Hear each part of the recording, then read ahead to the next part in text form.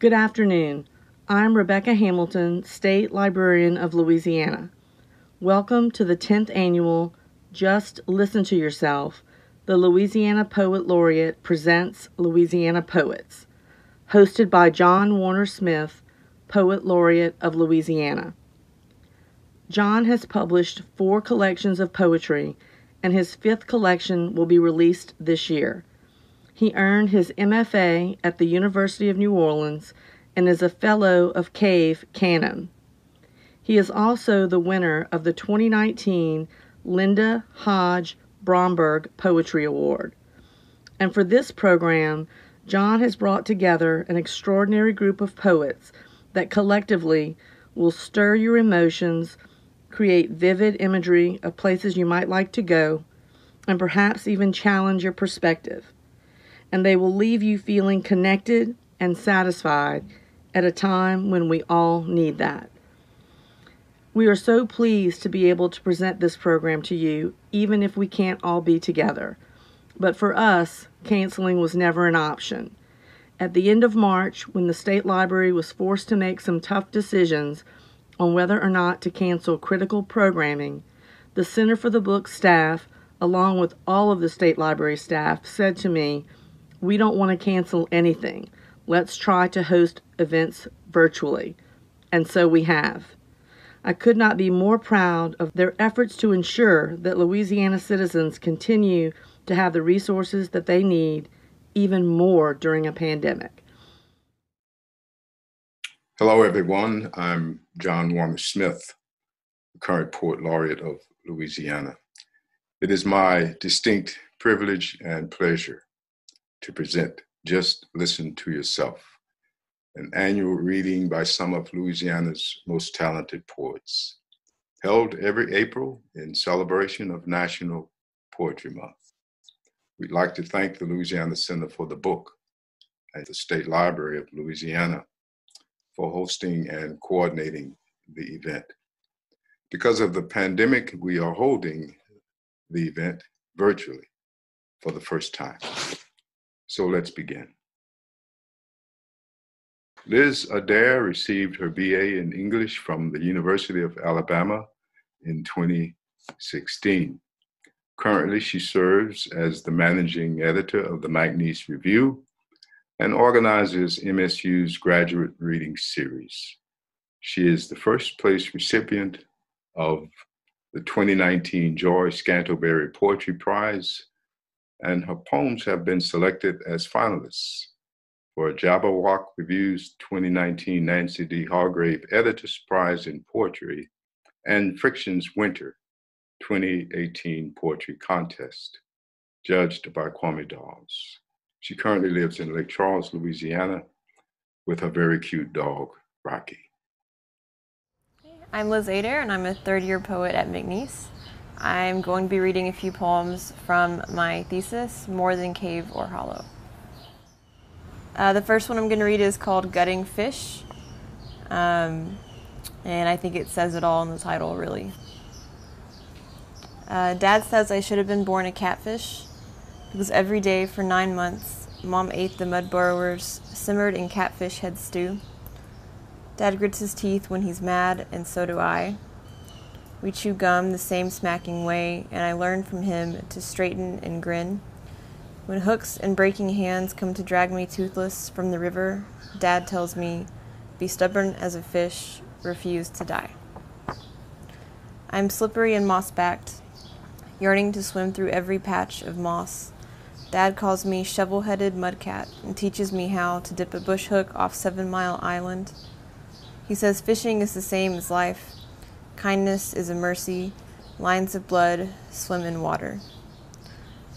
When I kill my first, I gut it living, because it tastes better, because the fish can't feel it anyway. Dad holds the slipping body still. I set a steel black nail above one wild roving eye and drive it through. The scales sever and stretch, muscles jerk against Dad's hands. The fishy eye bulges from the hard metal pressure and blots red. I try to think of orange sunsets and tiny shredded tangerines. I imagine the wet screech of metal meeting spine is something else. perhaps a soft chop to the green stem of a red orchid. We eat the fish body for dinner, but leave the head on a shelf in the garage until the skin puckers like cockled paper. I like to stare at him. For hours, I study the pearl eyes, pulled forward by time, nearly to the empty space where a human nose is missing. I learn to count by the fish's bald spots. I hide lucky pennies in the bulge of lower lip until it crumbles and falls to fangless snarl. Later, when strong, limitless hands fish me from my river in tatters to clean the guts from my jerking, breathless body, I think of grinning catfish and bare my teeth. All right, the next poem is After Katie's Dad Died, which is just about an experience I had as a kid growing up in Alabama. After Katie's dad died, summer came and her body caved to chlorine and adolescence with cutting grace. Wire limbs moved like weeds in water. Her short face puckered up at the end into shorter nose, smirked like a mouth, round, lemur eyes, a deep clear blue, teeming with specks of silver and yellow, minuscule metallic bits sunk in evaporating spring ponds. Not aggrieved but serene, she would flip and twist above us, showing off on the highest rung of our pyramid, beyond reach of our unripe hands. We gazed with hunger up at her perch, wanting to steal death from her, to wrap ourselves in the air of her grief, to play dress-up in her new adult skin.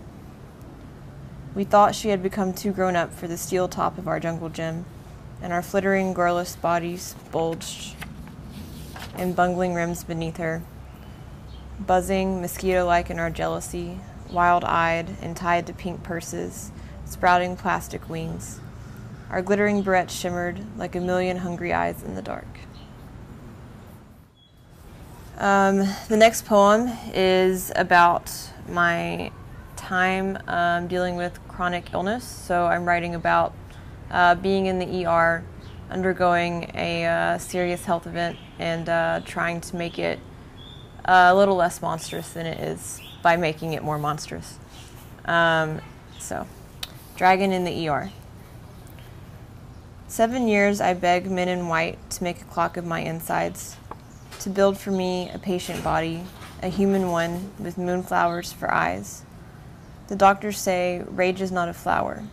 They tell me to eat, soft and bland for healing, so I suckle honeysuckle sap for pleasure and steam sunset marigolds for distraction as the sleepless itch for power swells beyond my belly button. I sob when my skin first begins to sting and brittle, my fine baby hairs sharpened to needle horns while I call, sing, and plead, staring through dull hospital glass at the bloody hyacinths bursting across the street. Please, I would rather bear fruit than fire, but my salt calls no army. I am an echo in a cave. Flaming intestine sprouts from my belly, flares to fierce wing. My screams carry organ pipes to the desert and birth fields of wild red milkweed in the open mouths of dunes. Rage leathers my guts to mottled scale. I burn everything I touch and myself to shriveling pitless cherry. Reborn in brimstone, my golden glinting lizard hide straddles the canal, and I hunger for bloom. Cloaked in silken gowns, heavy beneath heady magics, the men chant as a chorus back to me. No, no, no. The next poem is also about the same sort of situation, so talking about chronic health in a different sort of way. This one also reflects a lot on sort of missing places and that feeling of loss. Easy as a chocolate shake. Everything is white and labeled blue for soiled or red for hazardous, and I'm sitting by myself, listening to a daughter comfort her mother on the other side of a baby blue curtain.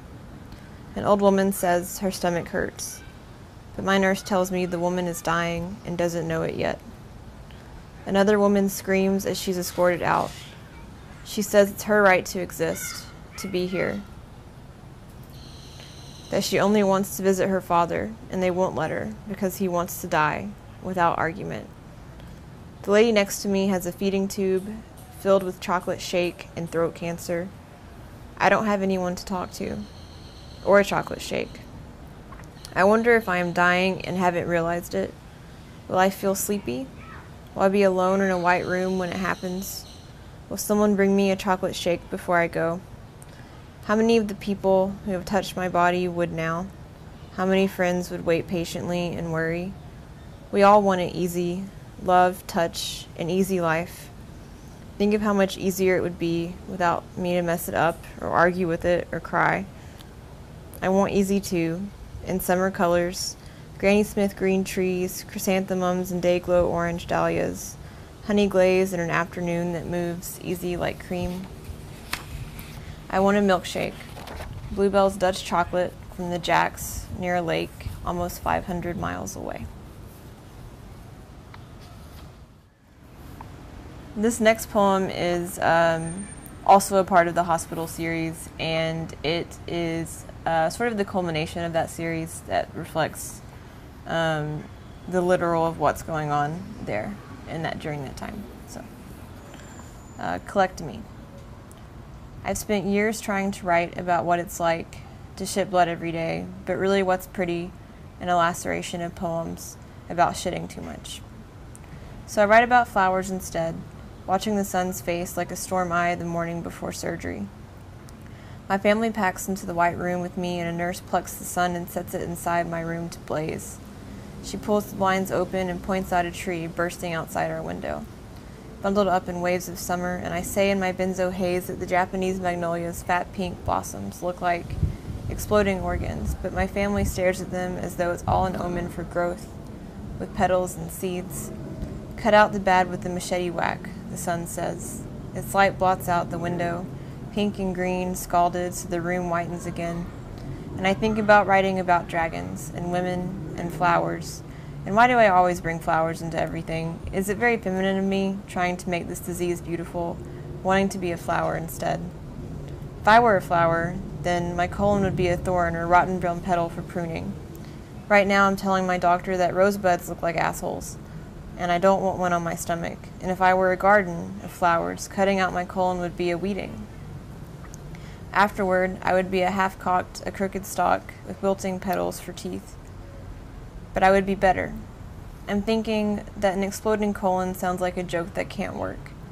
An ulcerative colitis sounds like a bleeding vine roped in red wounds, when really it is a disease that twines wreaths of poisonous sores with tissues that are also bleeding and leaking shit and also killing you.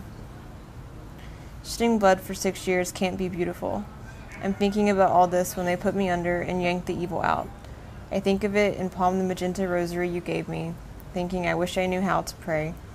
And I'm thinking of how to make shitting blood beautiful as I descend into head fog.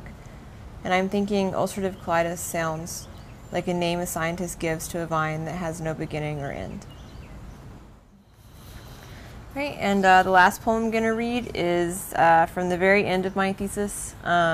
This is the one that is supposed to hopefully take us out of the tragic hospital stuff and into something a little bit new.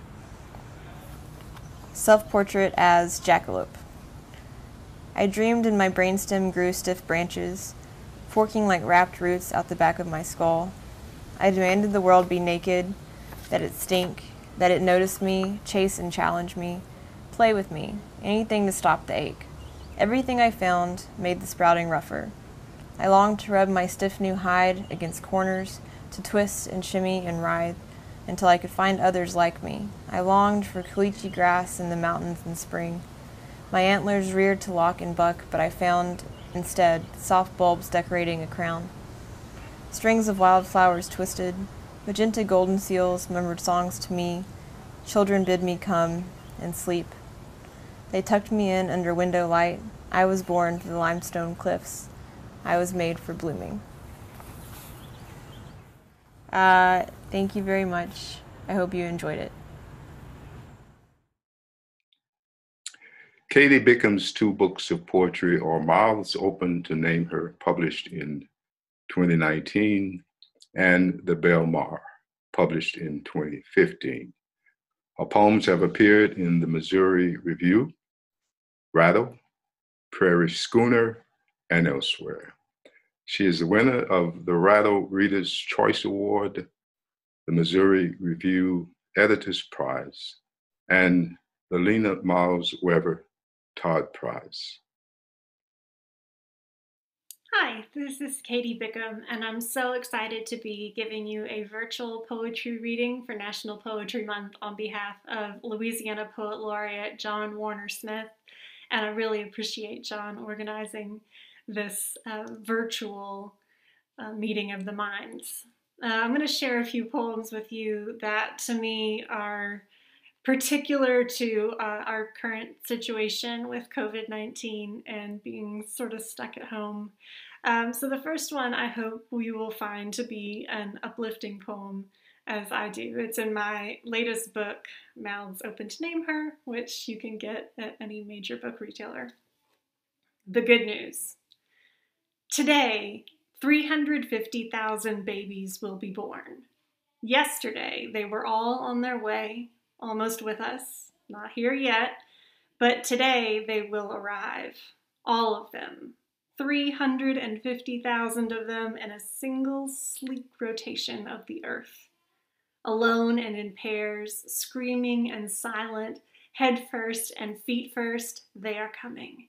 Another dozen every second, no matter how many forests we bulldoze or bullets we fire, they arrive and arrive, like a laugh we can't stifle even at funerals or faculty meetings, a cup fuller each time we come for a drink. No matter how many barrels of oil we pump from the desert or dump in the ocean, how many units of blood we transfuse into soldiers, they arrive and arrive. The good news we can't wait to tell our buddies. The dog's tail thumping the carpet at 5 o'clock. Fish and loaves multiplying in the hands of Christ, unstoppable, even after we push back from the table, full to bursting. And these are just humans.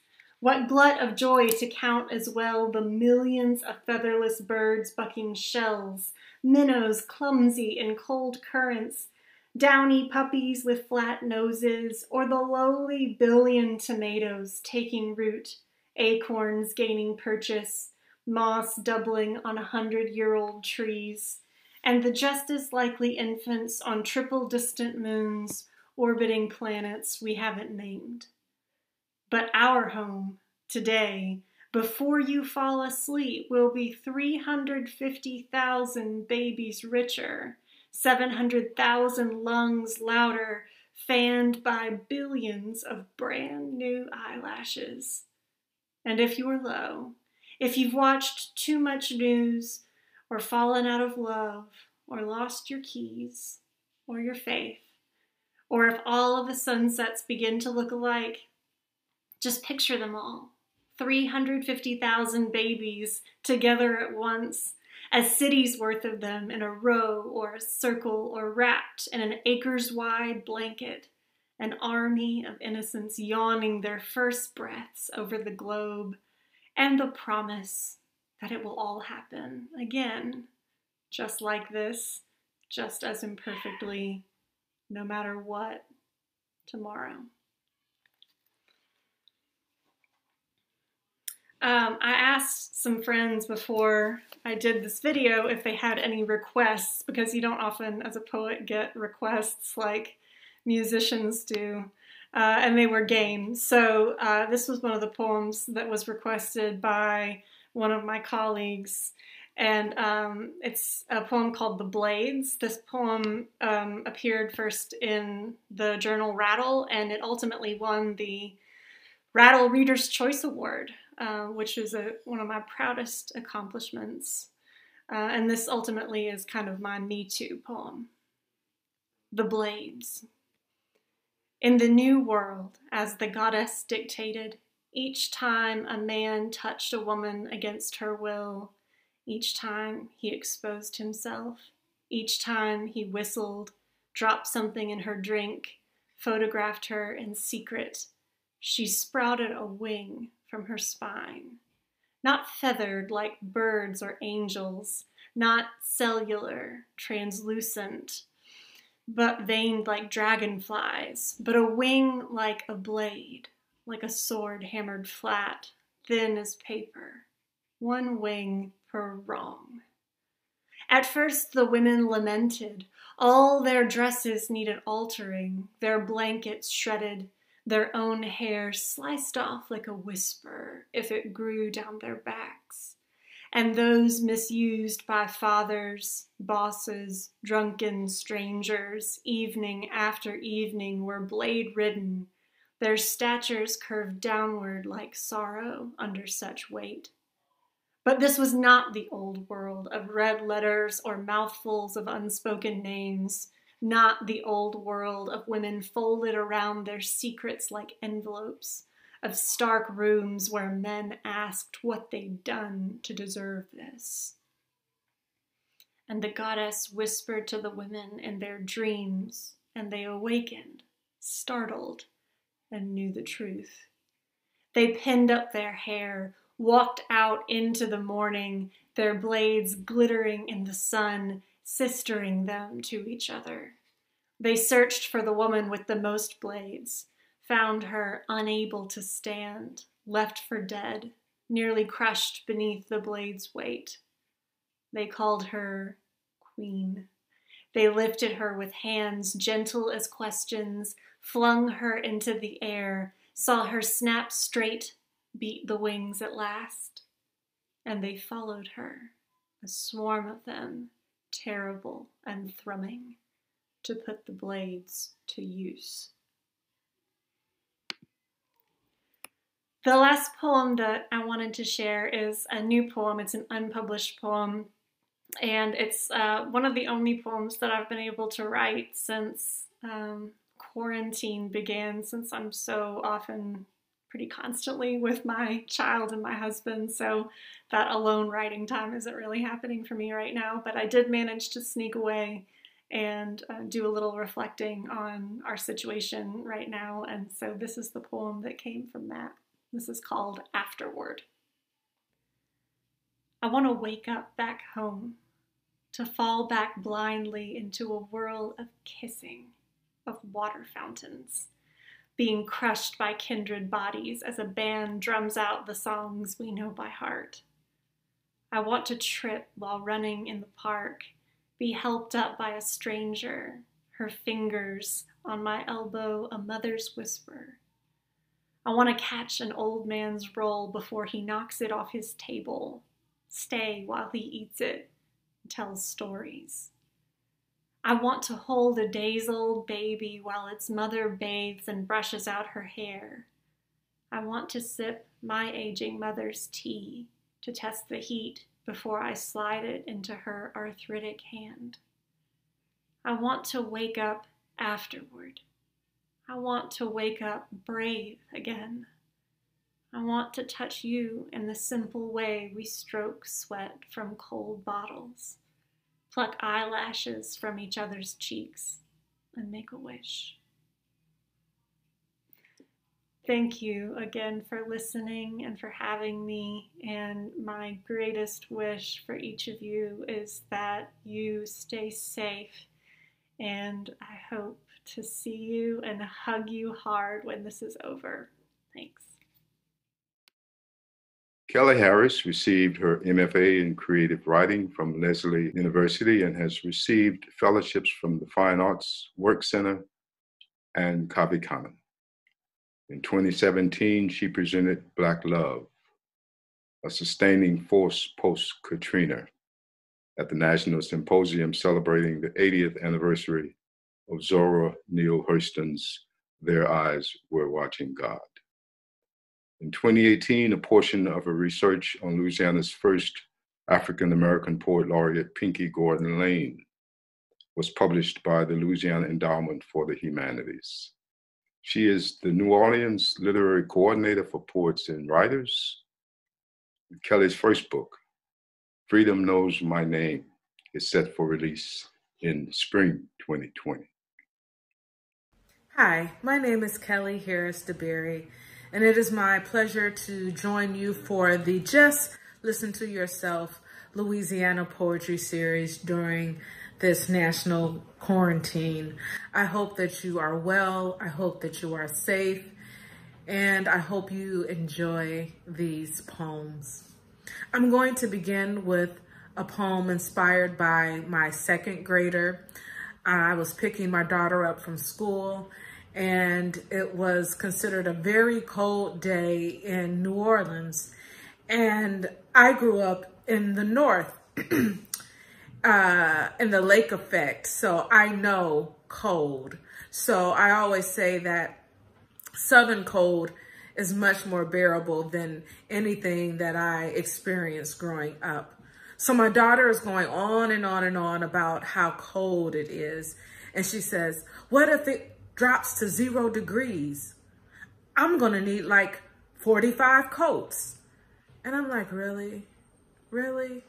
And so I just kind of give her a side eye. And as we're walking, the poem hits me. And so this is called 45 Coats. If you're walking after school and it's 0 degrees cold, you might need 45 coats or a warmer country that fits more like glove than noose over a hooded sweet-toothed boy. I know I told you, find an adult if there's danger. Scratch that.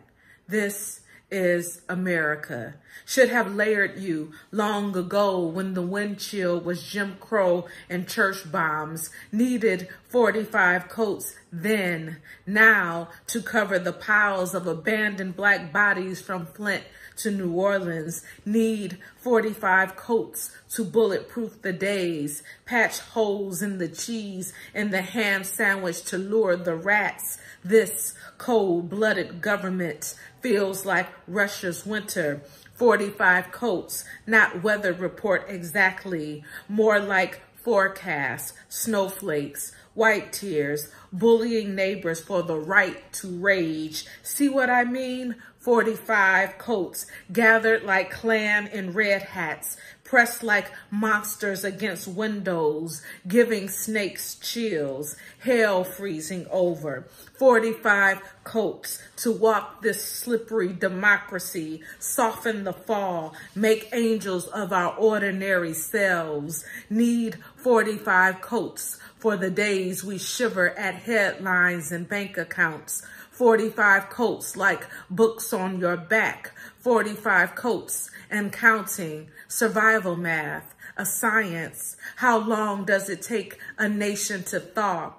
Wish we were talking the same temperature, but I'll keep this 100. You need 45 coats, a shovel for the lies, a freedom in the wind, a president without icicles hanging from his tongue, blades in his breath. Need 45 coats that zip all the way up like a fence. Guard your skin with room to breathe. Imagine putting on America, wearing a country without a snag. This next poem is called It's a Girl, and it's from my upcoming book called Freedom Knows My Name. It's a girl, and girl, let me tell you how they wanted you, a boy, to carry your father's name. The running joke is boys are easier to straighten out than boy-crazy girls. Poor dad, they said, rubbing his back as if you are the pain coming up his legs. Keep trying for a boy, a junior, a son. Every man wants one to shine like a car, keep pace with the globe of men racing to show off their flags in the earth. And it's the women too, with wives' tales for making boys and satisfied men. Hurry, deliver that man a boy, as if I should return you like a shirt or a toaster, pop out a different ball of human. Oh girl, they would have made you an asterisk, put me to work on my back again. just to see a boy win. I mentioned that Freedom Knows My Name is the title of my upcoming book that should be out no later than June this year. So I thank you all in advance for your support. This next poem is called Push It and See What Happens After Salt and Pepper. Never could I moan, ooh, baby, baby, baby, baby, like those fleshy women rolling their backs into breathlessness. Under this roof, there was God watching my mother, watching me. Lovers dance, but not in girls' bodies. My parents, a one-way door, the Jesus way, sealed the music shut against boys and babies coming too soon. A girl's reputation feathers her future. I was not going to be a fast-tailed girl with a leather attitude, back-talking in red lipstick and jungle earrings. All the wild I could have been never left my body. Always house rules chained around my neck. Always the heaviest gold.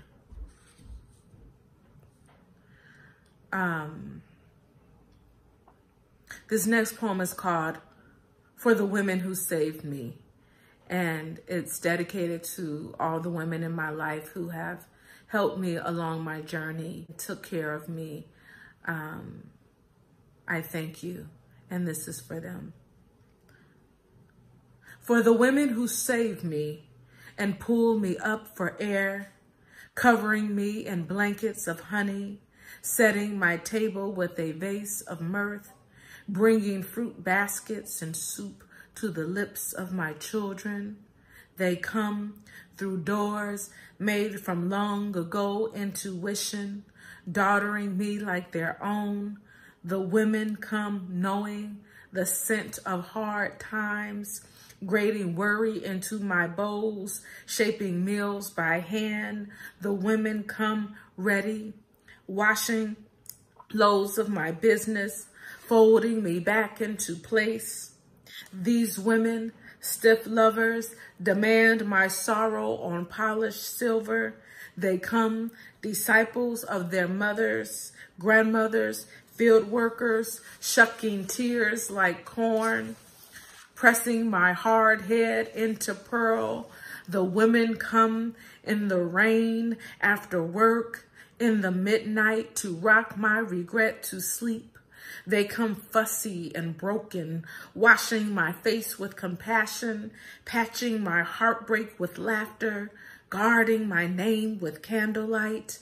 They come barefoot, conjuring ancestors with Yoruba songs and oiled blessings. The women come in dreams and flesh, and as pregnant armies loaded with grenades of love and sharp, warm eyes filled with visions of women saving themselves. This poem is called Super Sunday, New Orleans. Black people, ordinary royalty, crown themselves in bold-faced streets, tip their heads back into unpredictable skies, dance between bad days and bright feathers, gold teeth, sweaty women squat low and nest on this unbreakable city, burdens laid down under the bridge, on a porch, on a rooftop is how you fly away for a moment, a lifetime. Trumpets and trombones point back at God. This is the sound of the people who came through bloody waters, afloat with faith and ancient drums, dancing to remember how to unchain the body, return it to the sea of freedom. Look at this Sunday, unspeakable joy, all the glory, all the footwork. My last poem is called Sometimes life changes its mind. And as we go through this time of the coronavirus, we are learning that life sometimes takes turns and detours. Sometimes life changes its mind. Sometimes life changes its mind, lays out a different dress, and there you are, a woman putting on a different world. Everything you might have been pulled from under your feet. You are still standing, but not in the same place. Lost is what I say. Far from home is what I mean. There is no language for walking a long road that leads to nowhere. In each hand, you carry a suitcase of time, yearning for livable answers, a way around mountains, mama's cooking, homemade loving. Sometimes life changes its mind and what it wants for dinner. Has your tongue ever trembled at the spoon of medicine aiming at your mouth? You tell yourself, swallow this life for your own good. Open and push the cruel taste past resistance, because life changes its mind, gives you another dose, another lesson about how words and wishes travel far out into the sea, leaving you with no choice except to stick your neck out against the current and make peace with the wind. Thank you. David Havard is the author of 2 collections of poems, Map Home, published in 2013, and Penelope's Design, a chapbook published in 2010. David's new book, Weathering, published in 2020 by Mercer University Press, is a chimeric omnibus of poetry and memoir. He taught for 30 years at Centenary College of Louisiana and currently lives in Shreveport. Thank you, John Warner Smith, for the opportunity to participate in this celebration of National Poetry Month. Thanks also to Robert Wilson, whose technological wizardry is making it possible online. I'm going to read 3 poems from my new book, Weathering, Poems and Recollections. It was published in February by Mercer University Press. I'm going to start with an adolescent adventure. A former student of mine told me that this poem was about fidelity. That's not what I would have said, but she was a brilliant student. Perhaps she's right. The title of the poem is Molting. Before dawn even, I'm zipping past the exit to Myrtle Beach. That's where my girlfriend was, who had a summer job there singing. But I was heading north to see Janet. Hot and muggy, the weather changed at Richmond to rainy, not with a torrent of blades, but a drizzle of pins, and chilly. I had to borrow a flannel shirt from Janet, a man's, which fit me. Janet was renting, along with her college roommate and one other girl, a townhouse in Georgetown. Sometimes, while they were at work, I'd venture afield to a gallery, Corcoran, Phillips. Mostly I browsed the neighborhood bookstores and otherwise loitered.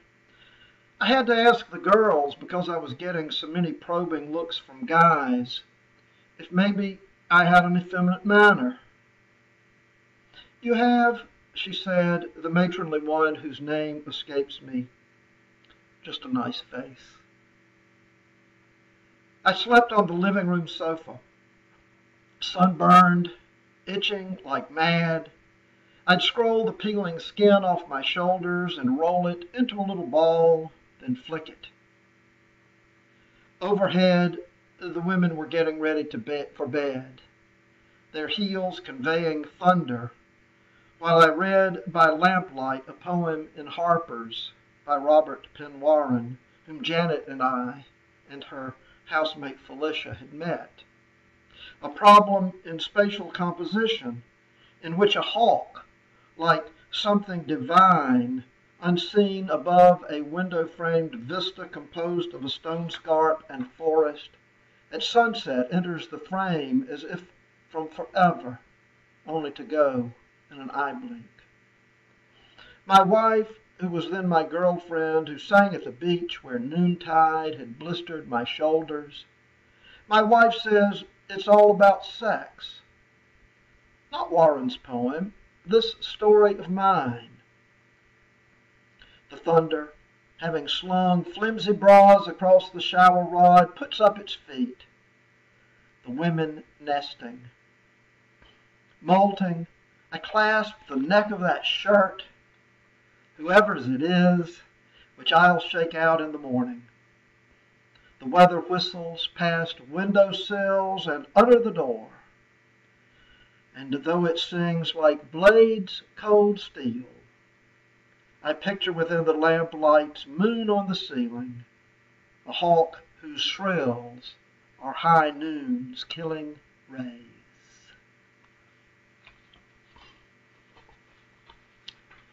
My wife, who was my girlfriend then, she and I celebrated our 40th wedding anniversary 4 years ago in Greece.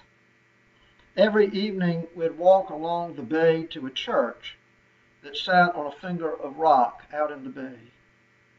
One windy evening there was a wedding. The title of this poem is Wedding Wind. Wedding wind.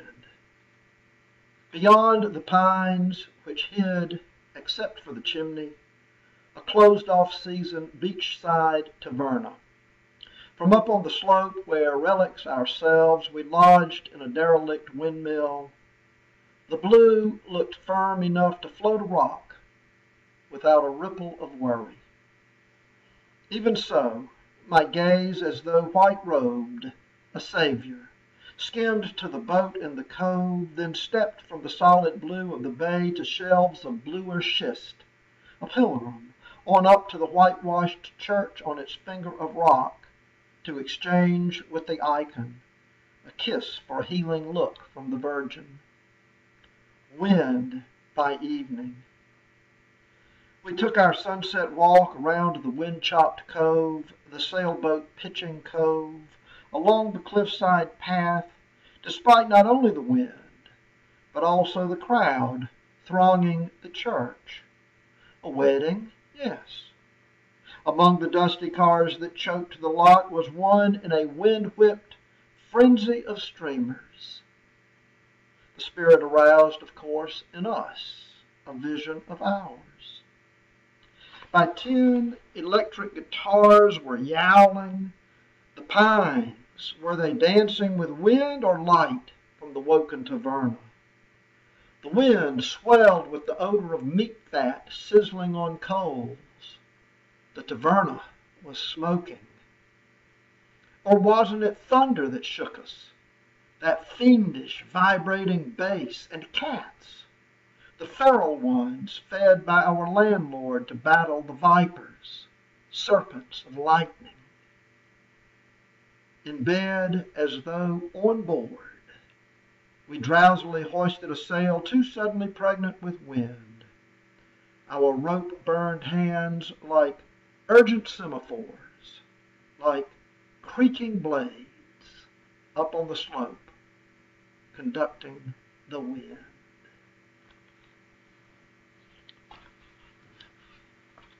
I'm recording this video on Sunday, April 19th, which happens to be Easter Sunday in Greece. Maybe this last poem, set on the same Greek island as Wedding Wind, is an Easter poem. It also depicts a change of weather. The title is Upon This Rock. upon this rock. 2 days of it, wind from Africa, shoving the sea from its bed. The Sahara erased the horizon, hazed the islands from view. But now, across a bay as blue as it is calm, as blue as the churches are white, on the tip of each of 2 narrow peninsulas gleamingly white, across the shimmering bay, a fishing boat putters. Over my shoulder, a dove coos. Farther inland, the bells of the blue-domed basilica toll. Call and response. When next from down below, from somewhere amid the stand of pines between this place and the shoreline, a rooster crows, I go in my mind, I shoulder my way, head down, again I am butting my way through the wind to the edge of the cliff. Wind-steepened waves a crown, and wind-torn wisps like tatting. The sea a god's bulk, bursting against the face of the cliff, the depths like batting up through a hole in a boulder, exploding. Hearing the rooster, I picture the rock hawking the sea from its throat. I think of the fisherman Peter, erupting with curses, in agony, crowing. Thanks. Brad Richard is the author of 4 collections of poetry: Habitations, Motion Studies, Butcher's Sugar, and Parasite Kingdom, winner of the 2018 10th Gate Prize from The Word Works. He lives and writes in New Orleans, where he taught talented high school students for 28 years. Hi, I'm Brad Richard. Thank you for joining us for this special edition of the Louisiana State Library's National Poetry Month celebration. I'm grateful to John Warner Smith for inviting me to participate, and to Jim Davis and everyone else at the State Library. I'm going to be reading just a few poems from my most recent book, Parasite Kingdom. The first poem I'm going to read is called Fear. It was the first poem I wrote that ended up becoming part of this book, and I think it will give you a sense of the territory that you're in. Fear. One morning, Fear was a little kingdom inhabited by flags and burnt matchsticks and me, scuttling down cratered avenues to the library, where my job was making sense of what was left of the world. Our king sulked in a dim corner, pretending to read old magazines, eluding for now the grip on his shoulder, the usurping voice. Time's up, Your Highness. The librarian will put these away. I bowed. He nodded. His thin lips made me think of the one-armed girl eating dirt in the square. The day was hot. The building stank. Decades of pigeons roosting and dying in the attic had tainted stacks of diaries, histories, novels, atlases and lexicons of extinct empires. I, their final guardian, our king, the relic and oracle of uncatalogued silences, suffered and stored. Dust shook down. Windows rattled as tanks groaned in the street. Open-mouthed, staring like a Boy Scout stripped of his badges, the king let me lead him to a basement table and give him my pocket knife and a carton of unreckoned contents of his regime. As I dragged more cartons from the shadows, he slid open files and envelopes, studied photographs of people with amputated names, transcribed tapes of a woman whispering in a closet, scraped samples from crumbling confessions, scanned columns of numbers and burned them and sniffed their smoke, nodded in a trance, his gaze so rapt I bent my ear close to his lips, hoping for a hint. A shell burst above us. A shadow whimpered behind me. He cowered as boots pounded down the stairs, and I was glad to snatch my knife away, glad to point to his dank little uniform, glad to let them open the ledger of my body, to feel their bayonets inscribe me with their cleansing lies. So, that's where we are. This kingdom is involved in a war. It seems to be a civil war. It also seems to involve other entities.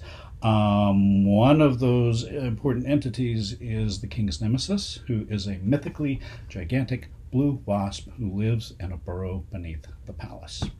You're going to get a little bit of the wasp in what I'm going to read you, but considering that this is Poetry Month and that this is a library event, I thought I would read a poem called A Cento of the Garbage Patch.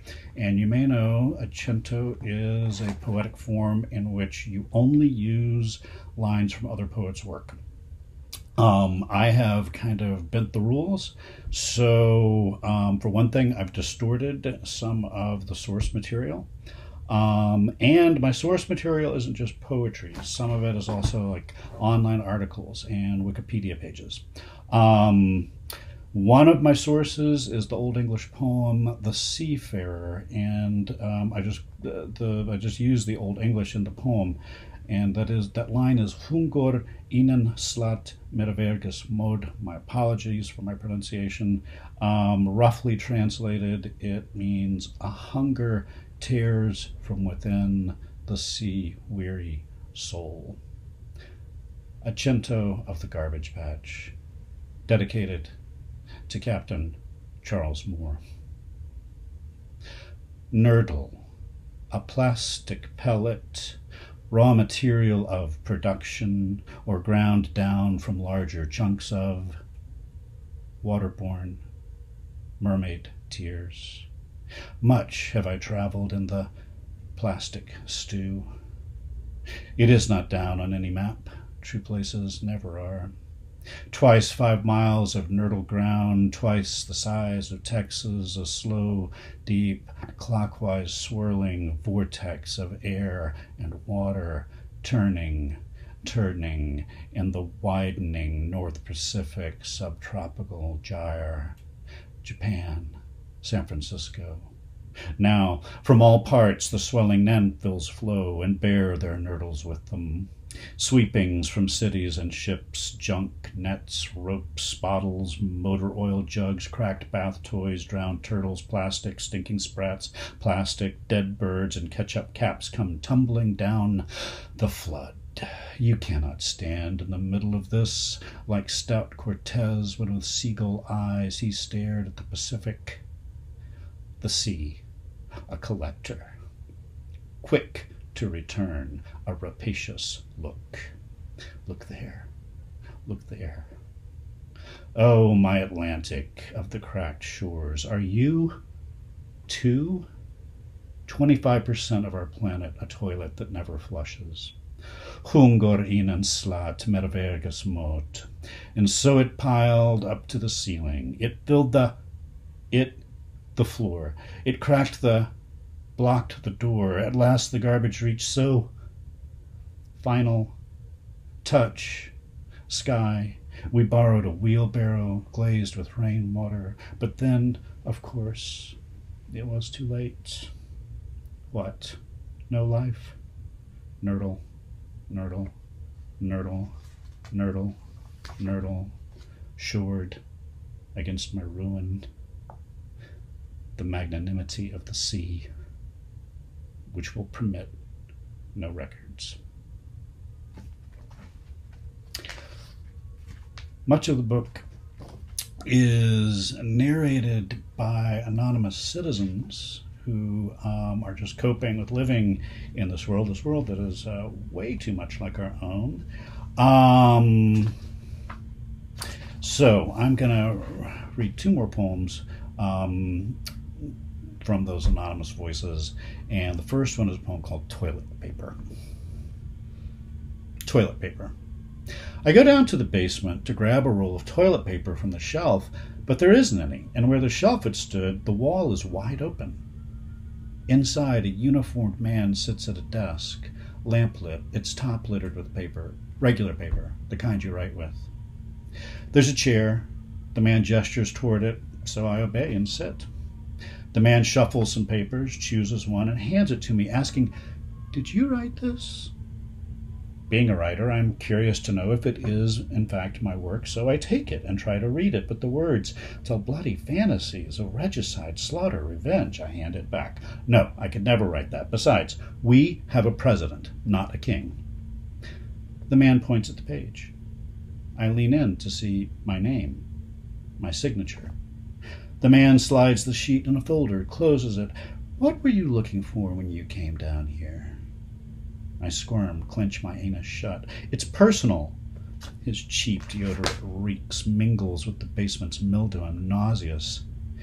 "Do you have, what's it called, a warrant?" The man sighs, removes his glasses, rubs his eyes. "I didn't come to take anything or arrest you. I came to ask if you know your name is on all of these." He gestures across the desk. Behind me, the wall closes. I hear someone walk down the basement stairs, hear the plastic crackle as someone takes a roll from the package and walks back upstairs to have, I'm sure, a normal, hygienic shit, while I'm stuck reading, ashamed of my filth, while the man watches. The last poem I'm going to read is actually the last poem in the book. It's called Homecoming. A little bit long, but it actually goes pretty fast. So, as you'll see at the end, the war is over. But what kind of world are we left with? Homecoming. 1. Finally, the war was over and we could go home, but my wife was wary. Those houses, she said, watching the news, those stores, schools, police, fake. Don't believe what you see. Childhood. Wasps twitching on honey cakes, and our game with the clay balls, hiding them under the house. What was it called? I phoned my brother. He couldn't remember. He wasn't going back. You hear, it's hell, they're starving. Then such progress, it's amazing. Who cares anymore? Let me be unhappy where I am. A neighbor who'd helped us when we immigrated flew back to check on family property. Weeks later, I saw her in the shade on her porch, drinking tea. How was it? How long should we wait?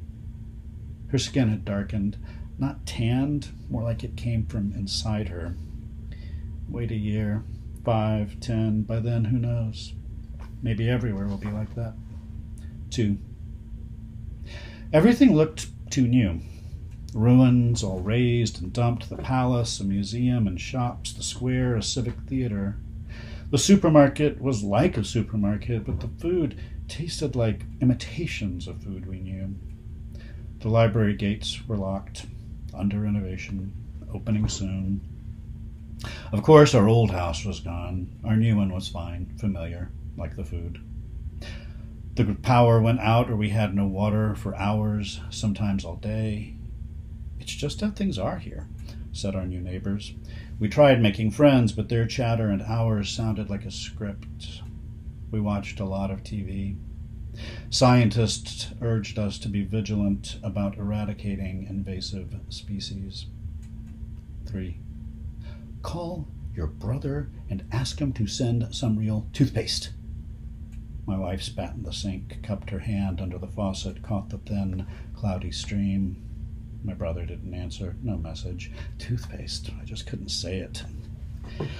That night at the Civic Theater, we saw a folk play. No story, just symbols, an iron eagle with a red tongue, iron bars for fingers, wingtips curled into blunt iron fists, and phrases sung by a children's chorus.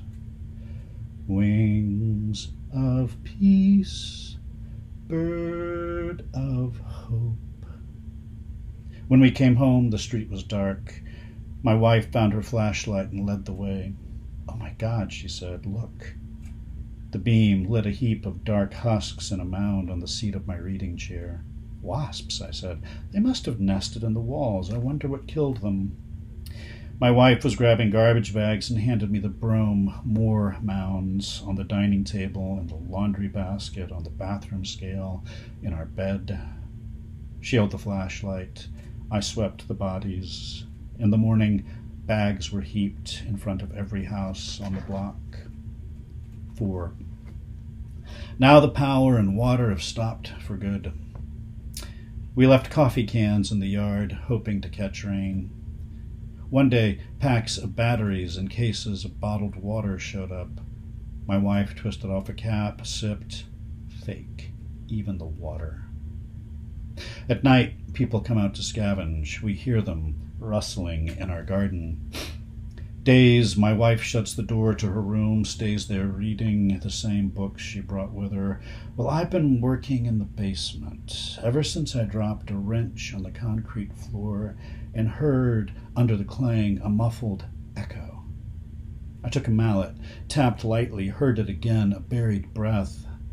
I heaved the mallet, cracked the slab, pried chunks away, and found the burrow someone had started, the shovel they'd left. It feels good digging, aiming into the dark, feeling it resist, breaking it down, shoulders sore, back sore. It feels like it means something, this rhythm of blade into dirt calling, come home, come home. You're almost there. Thank you very much for listening, and have a great day. Donnie Rose is a poet, teaching artist, essayist, and community activist from Baton Rouge. He's the creator of The American Audit, a multimedia spoken word project detailing 400 years of Black American life using the extended metaphor of America as a business being audited. He holds a Bachelor of Science degree in marketing from Southern University in Baton Rouge. He is a 2018-2019 Kennedy Center Citizen Artist Fellow. Donnie's work as a performance poet writer has been featured in a variety of publications. He also works as a contributing writer for the North Star. Hey y'all, this is Donnie Rose, and I'm excited to be a part of Louisiana State Poet Laureate John Warner Smith's Listen to Yourself event that we're doing for you all virtually. So, I have a few poems that I would like to share with you all that I actually wrote throughout the course of this month, National Poetry Month. I started on a challenge that I called Viral Voices, in which I was writing persona poems in the voices of various identities related to COVID-19. For anyone who is familiar with the persona poem format, it is poems written in the voice of someone or something else. And so I have a few of those pieces I want to share with you all, and hopefully you enjoy. So, again, all of these poems are written in the voices of varying identities of the COVID-19 pandemic. Most of it is objects, some may be people or animals. So the first piece I want to share, the title is The N95 Mask Suffers an Identity Crisis. Again, the title is The N95 Mask Suffers an Identity Crisis. I can no longer recognize the mask in the mirror or the body contorting itself to fit so many changing faces. I did not sign up to be wartime defense. The cries of anguish are so piercing, and I am not shield enough to barricade the ambush of droplets launching from the mouths of the suffering, or the screams for ceasefire from the same civilians refusing to stay off the battleground until the white flag can replace the white sheep.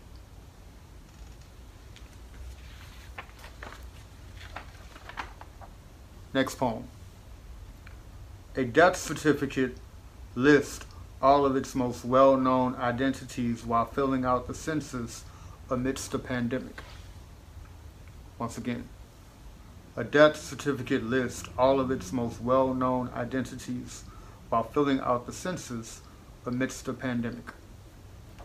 slave, Negro, colored, Afro-American, black, African-American, stolen legacy, gone too soon, Junior, gone too soon, the third, displaced, American guinea pig, non-essential human.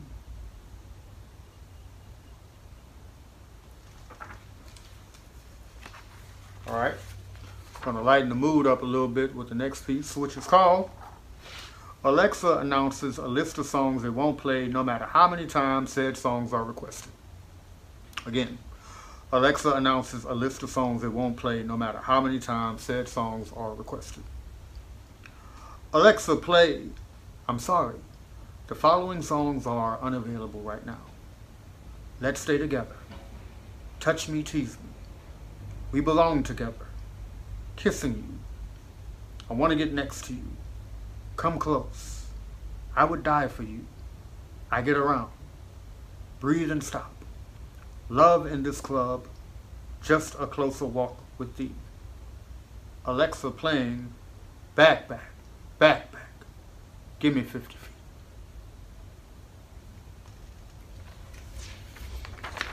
Next poem. The Easter Bunny finds out why all the egg hunts have been moved inside. Once again, the Easter Bunny finds out why all the egg hunts have been moved inside. Here I was emerging from the rabbit hole I always fall into, in search of fresh faces in pastel colors, and lo and behold, I could not hear a joyful scream for miles.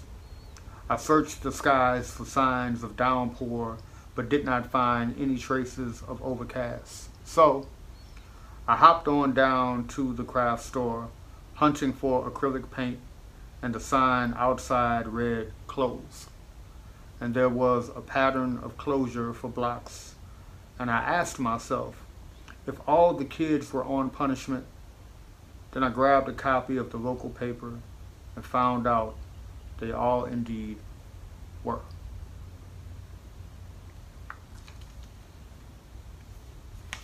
So, I got one more poem from this series that I will share with you all. And since I have some time, I'll probably get into a few other poems that I've written in the past. So, the last one from the Viral Voices series that I will share right now. A ventilator whispers an adapted version of the Serenity Prayer. Once again, a ventilator whispers an adapted version of the Serenity Prayer. God, grant me the empathy to dignify the bodies that will slip beyond my grasp, the courage to continue breathing life into lungs able to unseal, and the wisdom to know the difference between your will and the failure of men who will rename their negligence divine order. Amen. So yeah, those were just a collection of poems that I wrote throughout the course of the month. Typically during National Poetry Month, a lot of poets look to write 30 poems within 30 days. I got to day 13 and then I fell off the wagon and I never got back on it. But I think that I got some pretty good content out of the time of those 13 days, so don't want to necessarily rush it. And I do encourage a lot of writers and poets, and particularly young poets, work your craft, but don't necessarily force your craft. So if it gets to a point where the writing feels like too much of a burden, then you may want to step away from it for a minute. So for me, I had to come to the realization that even though I did not go through all 30 days of the month with poems, I got a good 13 poems out of it. And so you just heard 6 of them. I'll do a few more poems from an earlier collection or earlier collections of work. Here we go. Sometimes the recipient of the bullet's outrage does not make the headline news. Ask the ditches, the ravines, the alleys any piece of land that has served as an accomplice to the kill. Sometimes the dark slips into the dark as anonymously as it walked the light of day. And when a black boy is killed, the conversation that hovers over his lifeless body often is about everything except his right to remain breathing. He's buried twice, once beneath the soil, once beneath everyone else's agenda. And the preacher said, "Come to Jesus while the blood is still running warm in your veins." And the blood said, "When my skin spreads the pavement, I don't feel warm, I'm at my boiling point." And Jesus said, "Woolly-haired, bronze-skinned twin, I see they have not stopped crucifying those who they don't quite understand." And the soloist said, "Precious Lord, take my hand." And the mother of the dead black boy said, "Phew." And the cop said, "You reach, I teach." But the block said, he just wanted to go home. And the cop's gun said, "I need to request some time off." And the bullet said, "All these frequent flyer miles, and I always seem to travel to dark destinations, no matter the time of day." And the church folks said, "Amen," because saying "how the hell" would have been considered sinful. And sin said, "Your skin is always my alibi." And the casket said, "Son, I was molded in your image." And the father of the dead black boy said, "Lord, why not me?" And the news reporter said the victim was caught stealing just last week. And the grim reaper grinned and said, "That boy was a petty thief at best. I can show you a thing or two about taking things." And the usher said, "God's got him now." And the floorboards wept, and the pews collapsed, and the painting of Caesar Borgia smirked, and the dead black boy said,